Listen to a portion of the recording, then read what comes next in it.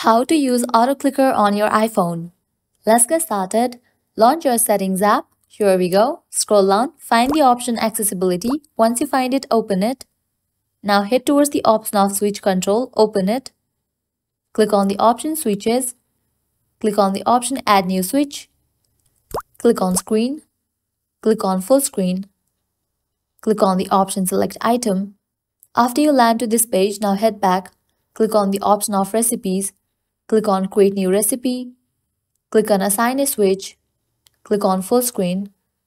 Click on custom gesture. Now from this page, you can easily set the auto clicker. Tap or swipe to create a custom gesture. After you are done, click on save.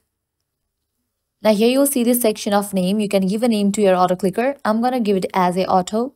Now head back. Click on this option launch recipe. Check in for the option of auto. Again head back. Once you land to this page, scroll down.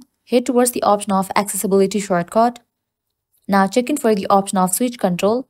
After you do this, close this. Open the app in which you want to apply the auto clicker. Now to enable auto clicker, you have to triple click on your power button in this way. Now you can tap on your screen and auto clicker will start. How to disable it? You have to triple click on the side button to stop switch control. So this was all for this video. This is how you can easily use auto clicker on your iPhone. At the end, if you guys find this video helpful, don't forget to like, share and subscribe. Thank you.